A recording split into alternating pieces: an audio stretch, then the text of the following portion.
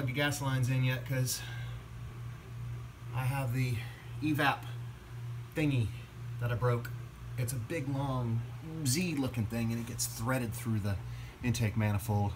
So I'm really not tightening any of this stuff down right here until I can thread that thing through. And then of course there's more stuff on top. But I was able to get this guy started over here, and it looks like his pins are lining up with where they're supposed to be on the firewall. I'm probably not gonna put those back until I make sure that everything is good here. I'll make sure I didn't miss any kind of connections here. But the connections, as far as I can remember them, down on the block was a crank sensor. There was an oil pressure sensor down there. One of the wires went to ground. There's this big ground strap that went to the block for ground. Might have been another sensor down there, I don't remember. Here's a sensor back here that I labeled number 4. I still don't know what the heck that is. And then there are 5 sensors on each side, one for each fuel injector and then one for the main. I don't know whether that's for the, I forget whether that's for coil packs or whether that's for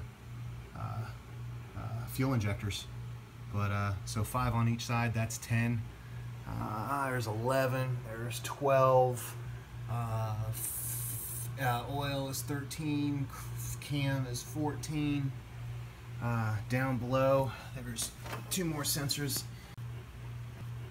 Oh, there's 3 more sensors on this line. I think one or two go in the alternator, and I forget there's two or 3 that go into the throttle body too. I forgot about those guys.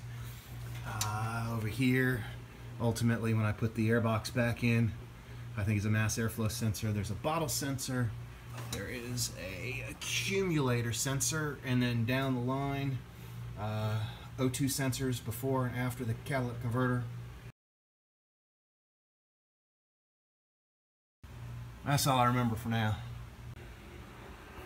Don't I start recording? Alright. Those are the wires that are coming down on the driver's side from the, you can see the power steering pulley. Those wires come down, and there's a little, this is right at the front of the oil pan. It comes across there, and there's a little clip. It just kind of slides towards the passenger side. There's a clip on the passenger side. On the driver's side, it's attached by that little 10mm right there. So that's what holds them in place, and then they continue to go on.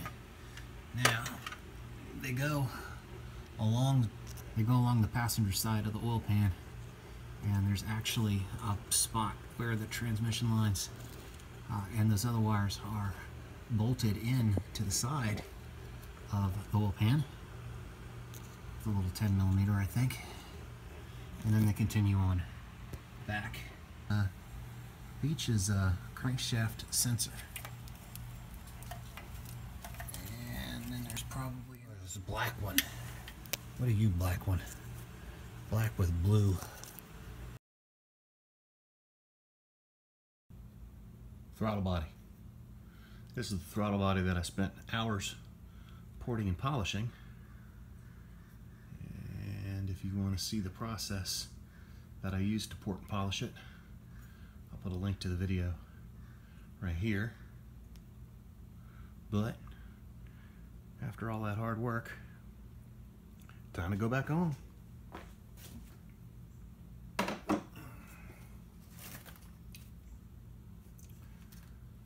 Already put the fresh gasket on there.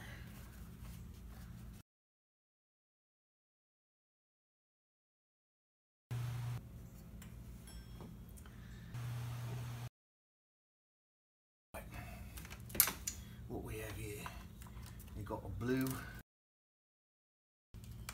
There we go, there's that one.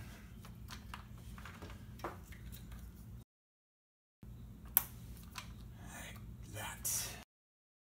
There are the 3 connections. There's one more up there. a second. And don't forget the rubber hose that goes into the bottom of the throttle body. Alright, next is this evap thingamajig, I think. Where you go, Mr. Evap thingamajig?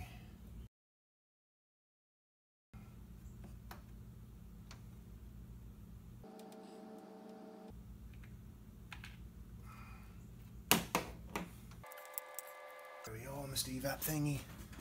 Not quite ready yet, though. Actions here. One like that. And this guy. Like so. Alright.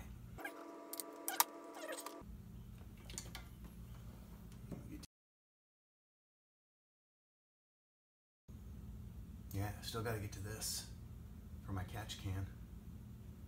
This is where right here, it's got a nozzle going that way. This is where the original PCV came back into, it's right here. The original PCV came back into the intake manifold from the valve cover, and it's shooting off towards the driver's side. The only thing left really at this point is this plate with these 3 bolts right here, and then this guy back here.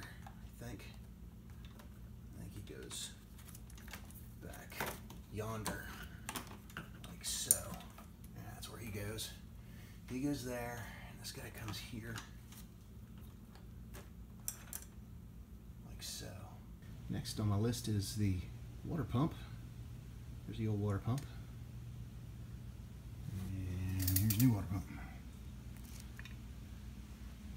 6 bolts. And I just, I had made a cutout, little template for where the bolts go, because I'm not sure whether they were different or not, but thought it was a good idea to make a template. Saw somebody on the internet do it.